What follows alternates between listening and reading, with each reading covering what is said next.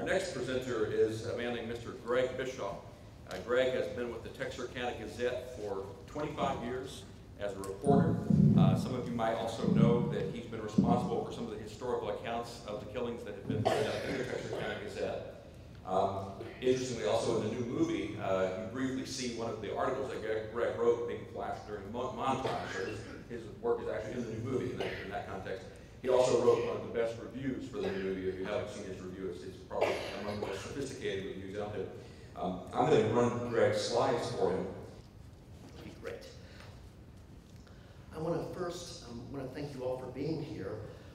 I have to say that after we did a special section regarding the Phantom Killer on the 50th anniversary, this was 1996, I became intensely interested in more of the details surrounding the killings, and so I began to research wherever I could find documents, and that included the Texarkana Public Library, where they had old city directories, one that went as far back as 1943, and then I found two of them. One was 1945, the other 1947. I thought those would be the best research. And I started this in the late 1990s. I eventually began to get interested in what the city limits of Texarkana looked like at that time. So I went to Texarkana, Texas, and they had a 1945 map of the city. It was about 3 feet wide, 7 feet long. And I was able to find out a lot of the locations of what was cited in a lot of our newspapers. And then, now, for Texarkana, Arkansas, what I did is I went over to see, they didn't actually have a map, so I went over to see what they had. And they had records of their land annexations. And their last land annexation was 1941. The next one after that was 1952. So, go ahead and show that map. We just had a shifting of the slide. Did someone touch the vertical control on the projector? Because I think our projection's a little too high now. Okay, I'm not sure.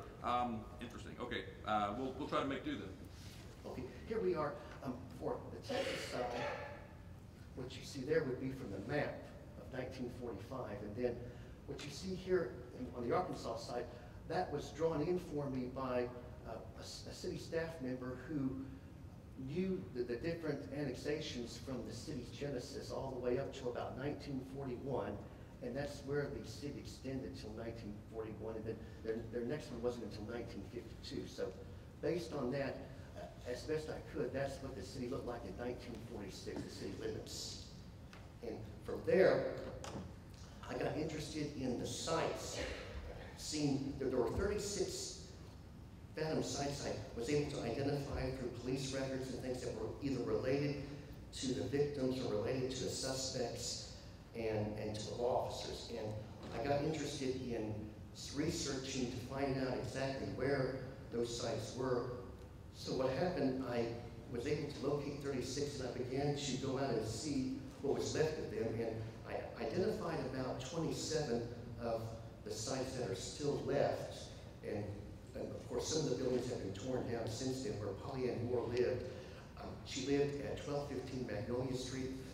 That was when North State Line Avenue was a 2-lane street back in 1946. It was later extended to 5 lanes. So what happened was that boarding house she was in was eventually had to be torn down, and you had several other buildings like that that no longer exist.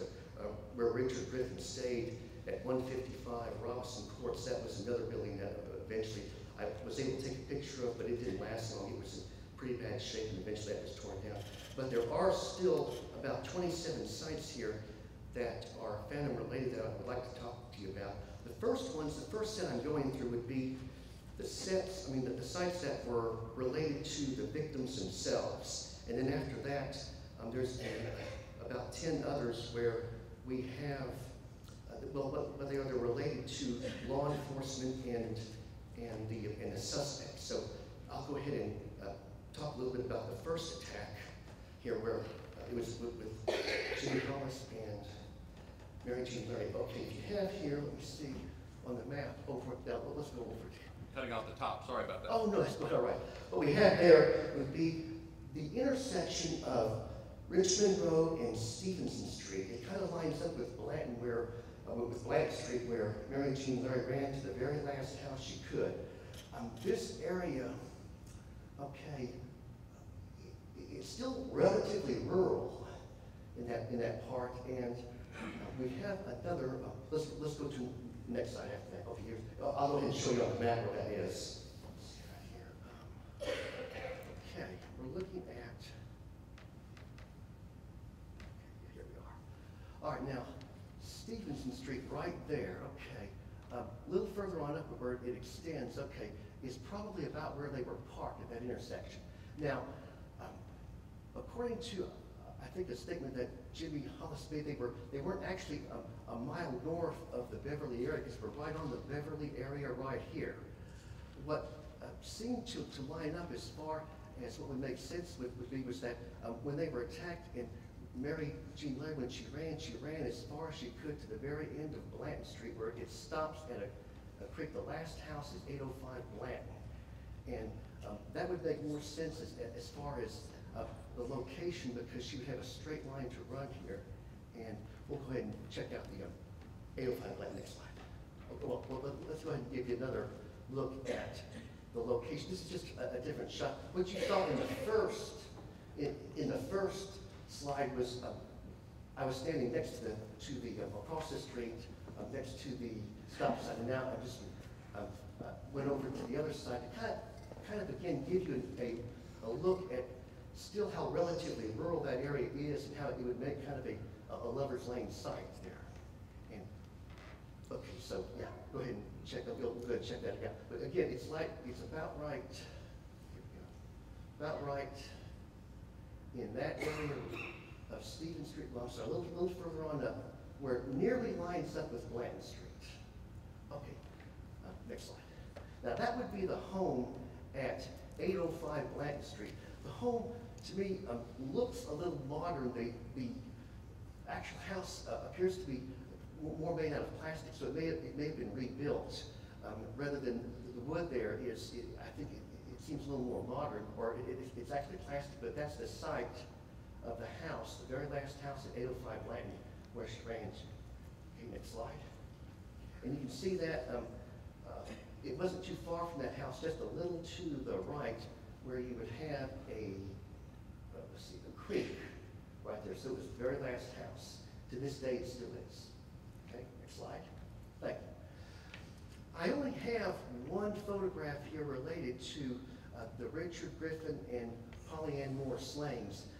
This photograph right here was taken about 100 yards south of where South Robinson Road intersects with US Highway 67. And you can tell that it's still relatively rural in that area. I'll go ahead and show you that on the map. Oh, next slide, please. All right. Now, this is what's interesting here. Okay, this is the location about where you see the red right there, where the car was found. Now it's about 100 yards off of US Highway 67. Now, what's interesting about this is that at that time, Robinson Road, where it goes south and then crosses 67, goes down, and goes further south. That was not a through street back then. This portion of Robinson Road did not exist. What happened was it did go down all the way to what you see as Wagner Street now. Wagner was the original Robinson Road, where it curved a little bit and then intersected with US Highway 67, which means this portion of it right here never had a through street. It was a little more isolated. It connected to Highway 67, but it didn't go across Highway 67 and north like it does today, so that made it a little more of an isolated area. I found this out from a photograph that was shown to me by the owners of Dot's Rental, that it's just a little further north. It's probably located about right here now. And a lady who was 10 years old at the time, she showed me a photograph of what the area looked like, and sure enough, Robinson Road actually curved off and was part of Wagner Street back then, and it was not a through street, so that made that area a little more isolated. Okay, next slide. All right, now I'm going to skip over to the Starks murder case. What you see right here is old Highway 67. Where the truck is the new new highway, probably built in the 50s or 60s, but this is what the old one looked like. It's fairly narrow. I'm right at about the 10th mile marker where the green sign is over there. And so perhaps their home is not there anymore, but it was probably in this area. I'm not sure if it was on the other side of the tracks, but this is what, there are some portions of this highway still left. So I thought that was kind of interesting that she has some areas that are still left that haven't been taken out yet, but go ahead, next slide. Okay, here it is along Highway 67. The old 67 would kind of parallel with the new highway, so it was kind of running along this area. It was probably a little further north, but this is where, along this area this is where you have the rural scenery. It's probably a little off the map there, but it's pretty close to about 10 miles. Okay, next slide. We have here would be the former Michael Mayer Memorial Hospital where Katie Starks was taken after she was injured. Now, what you're looking at here is the modern architecture of it. Perhaps I believe the old hospital may be somewhere underneath the new hospital we have here. After in 1948, they built Michael Mayer Hospital about where I'm standing to take this photograph. It'd be back behind me. And they soon turned that into a nun's convent, but they wanted that building, the old hospital, to look like the hospital they opened in 1948. So the architecture is similar there, and that's why it looks like it does today now. It's older, the hospital's older look had a much more decorative architecture, but this is the location and what it looks like today. Okay, next slide, please. That would be about right where where it says post office, where the T is. That's about the location at 503 Walnut Street, where you can find that today. Okay, next slide. This would be the First United Methodist Church where Virgil and Kitty Starks were members, and Virgil had his funeral here. This church burned down in May of 2000.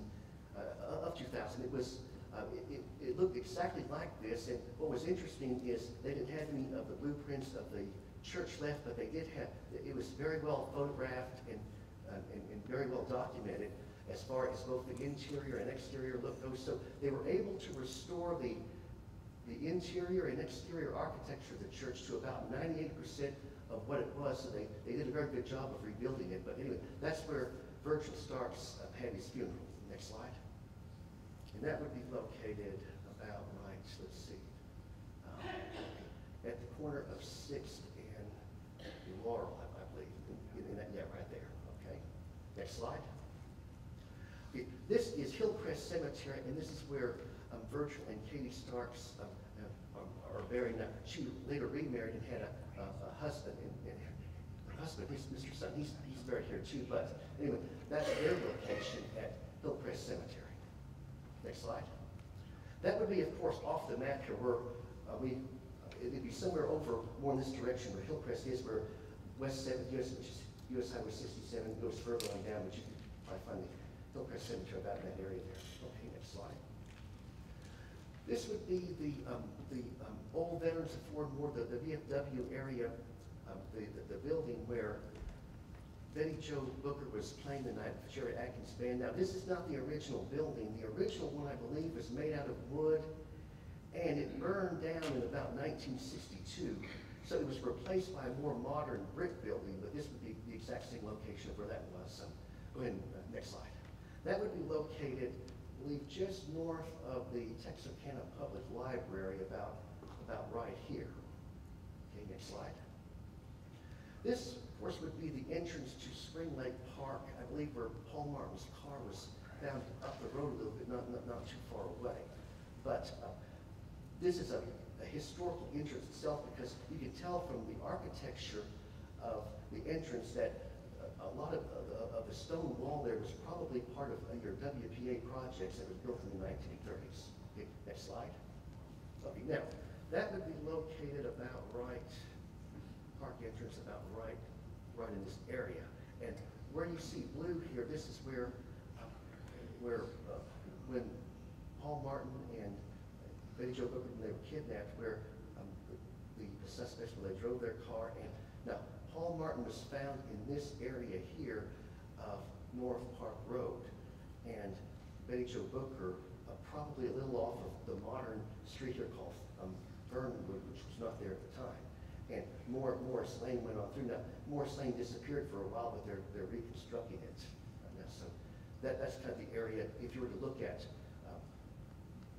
a modern map, you'd see where the interstate goes today. That's the area that you find where it intersects near Sun Hill Road. Okay, next slide.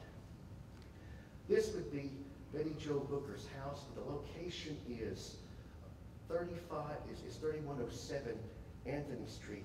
Now, I think we had some newspaper articles that said it was 3105, but I looked in the 1945 city directory, and it identifies her mom, Mrs. Clark Brown, living at 3105 Anthony Street. And I'll show you what that is. Next slide.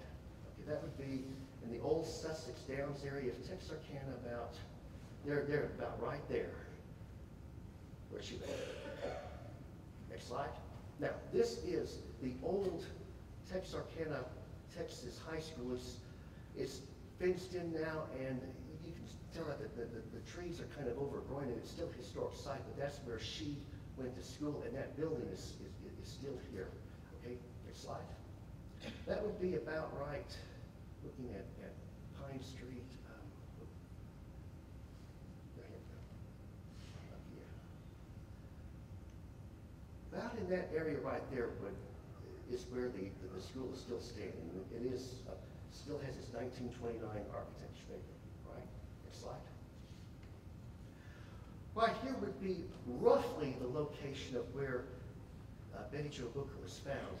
Now, I think we have the street that's right in front of us, Fernwood. It intersects with Galleria Oaks, which is basically an extension of the Morris Lane that they're working on now, that's coming in the same direction that crosses Calhorn Creek further right here. She would probably be, if the murder actually happened today, probably right on the street of Galleria Oaks. But back then, the wooded area came further, was further here to the left and much closer to the Fernwood intersection. But that would be where they probably found her, in the wooded area where you see the intersection here of Fernwood and Galleria Oaks. If had these two highways never existed here. Okay, next slide. That would be, again, right, we're looking at this kind of older map of Texarkana, where Morris Lane kind of disappeared into a trail for a while, but they're recently doing that, so it'll be about right there. Okay, next slide. Beach Street First Baptist Church, that's where Betty Jo Booker, I believe she was a member of that church, and that's where they had her funeral. The church itself is very historical, and what you see there is exactly the way it looked in 46 and when it was first built toward the turn of the century. Okay, next slide. Right. That would be the church be located about right here, Beach Street, 6th in East 6th. Right. Next slide. Now, Woodlawn Cemetery is where Betty Jo Booker is buried. There's the plots for Betty Jo Booker and her dad and her brother. Now, what's interesting is that for all three people here, they didn't live very long. Of course, Betty Jo Booker was only 15 years old. Now, her brother, he was only 17 years old, and he was listed as dying in 1943. I'm thinking he may have had military service, may have been killed in World War II, but he was listed as dying, I believe, in February of 1943. And her dad, Blanton Booker, is buried there as well. He only lived to be 31 years old. Okay, next slide. And that, of course, Woodlawn, just behind State Line Cemetery. About right here would be the location of those places. Next slide. This would be the home where Paul Martin's mom lived. I think he visited her the night that he was slain, or earlier that evening. This is at 1224 Locust Street. And now, what you see there, the house still looks the same. Now, this one, you can tell that I took this around Halloween, but the house is, it looks very much the same in that area. I don't think anything has been done as far as any add-ons or anything. Okay, next slide. That would be located about right here. Their historical residential district of Texarkana. Okay, next slide. What we have here would be where Paul Martin was found. It was actually much further on, but I'm standing very close to the intersection of what is today's North Park Road and Summerhill Road. I'm standing almost to that intersection and taking an eastward view of the area, probably further on down into that residential area is probably where Paul was found. So I want to give you kind of a look. It's not as rural as it once was, but it still looks like it's kind of a somewhat isolated area. Next slide. Okay, that would be, again, let's see, I would be standing about right there and taking an eastward view along that area. Okay, next slide. This would be the old Texarkana funeral home where both, I believe, Betty Jo Booker and Paul Martin were taken after their murders. And this building goes back to 1921. It still retains a great deal of its architecture, but very original looking, but that building still exists. That would be at 6th and, let's see, close to Main. Oh, next slide, I'll show you that on the map here. That would be about right. Yeah, about right there's where it stands today. Still in pretty good shape. Next slide, thanks. Okay, now, you can tell there, the marker here for Paul Martin is a little faded, but he and his relatives are buried here. This is also in Hillcrest Cemetery. Okay, next slide. And again, for Hillcrest, it would be probably more in this area there, because it slides off the map, but Hillcrest is on US Highway 67. Slide. This would be the home that Betty Jo Booker's parents moved to after her slaying. This is just 2 blocks up from where Paul Martin's mom lives or lived at that time. This is 1419 Locust Street. The house looks like it is fairly new, fairly modern, but it does have the same address. I don't know that much about architecture, so it may be the same, but anyway, that's where they moved in about 1947, okay? Next slide, thank you. And that would be about right, yeah, about right there. I'm sorry, that area right here. All right, next slide. Okay. Now, here's something interesting. When Yule Sweeney was led to the Miller County Courthouse by Max Tackett and Tillman Johnson, they went up these steps right here, which at that time led to what was then the location of the Miller County Sheriff's Office. Right up today, it would be the tax assessor's office, but those steps, Tillman told me about leading him right up those steps to the sheriff's office when they caught him in about July of 1946 at the Jefferson Coffee Shop. Okay, next slide. And of course, the Miller County Courthouse is actually marked right here at the 400 block of Laurel Street. There it is. Okay, next slide. Now, this is an old photograph of the sheriff's office, but the reason we inserted this among the modern photographs was because that wall, as you see it for the most part, in the sheriff's office, which is now the tax assessor's office, still exists. Next slide, please. You can tell. Now, they made the door at the far left, a little doorway a little wider now, but that wall still exists there. It's where those 6 men stood. Okay. Next slide. Again, that would be at the Miller County Courthouse. Right there, this is kind of older map, but it's located right there. Okay. Next slide. This would be the old Arkansas Motor Coach Company. It's attached to the Hotel McCartney. I would be standing about right where the Jefferson Coffee Shop was. Maybe it'd probably be still maybe a little further behind me, but if you wanted to get a kind of a better location of where the Jefferson Coffee Shop would have been if it was still standing today, this would probably be a good landmark right here. This part that is attached to the Hotel McCartney, the old Arkansas Motor Coach Company, or what's left of it anyway. Next slide. That would be, let's see, about right here where the Bi-State Justice Building is now. The Jefferson Coffee Shop would be about right there. You can see where state line would split the Bi-State Justice Building right here between the two states. So be just a little to the left of that line where the Arkansas Motor Coach, and then the Jefferson Coffee Shop now gone would be just a little to the right. Okay, next slide. This would be the former site of the Joy Theater. This is where Peggy Sweeney and Yule Sweeney frequented this place, and she mentions it several times in her statements to the police. Now, it's the former Collins and Williams men's clothing store. Upstairs where you have law offices, they re-exposed the original architecture or the original facade a few years back. But anyway, that's where the Joy Theater stood at that time. Next slide, please. And that would be located it was at 104 East Broad, so it'd be just about right there, a little north of where, it's at the far northeastern corner of where the Bi-State would be. All right, next slide. All right, we have here what is the former Swan Hotel.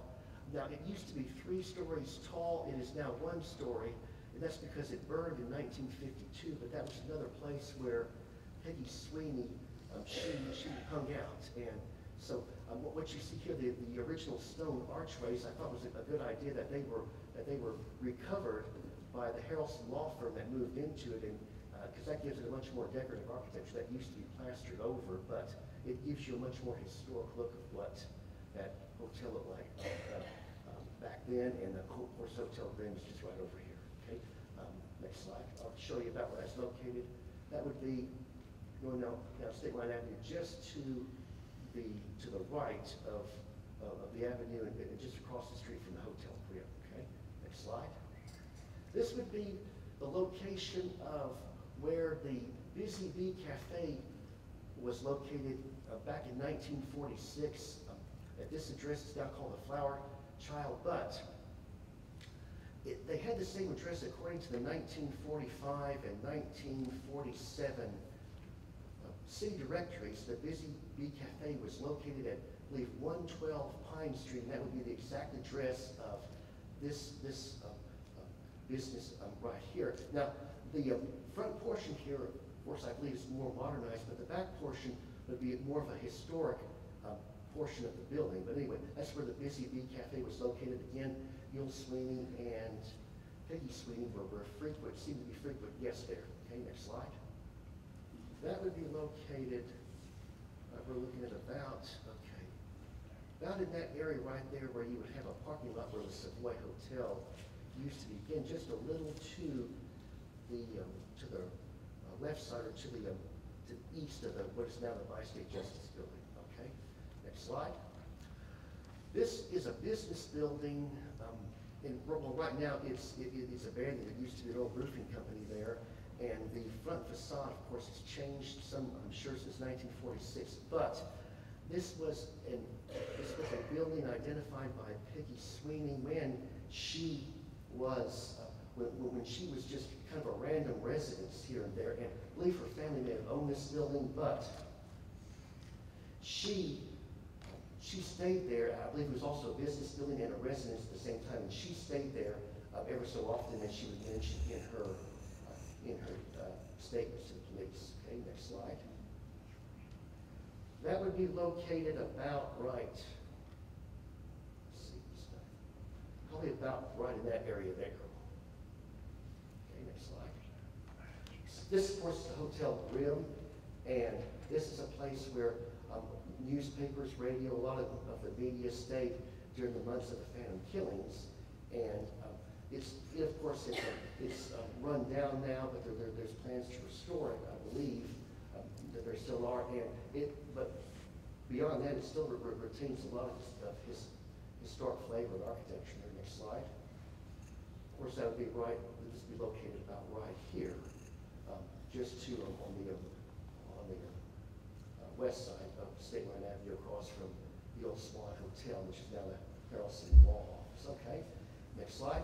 This would be where the Bowie County Sheriff's Office was located in 1946. Again, this was identified in both the 1945 and 1947 city directories. Right where you see the metal doors, that would be, that's called that's 214 and a half Main Street. It was this brick building right here where quite a few suspects were questioned in that what was then the sheriff's office. And next slide. That would be located about, right, okay, 3rd Street, okay, Main Street, yeah, Main Street. That would be just before you get to Broad right here, not too far down from where the Pro Theater is. It's still there, right about there. Next slide.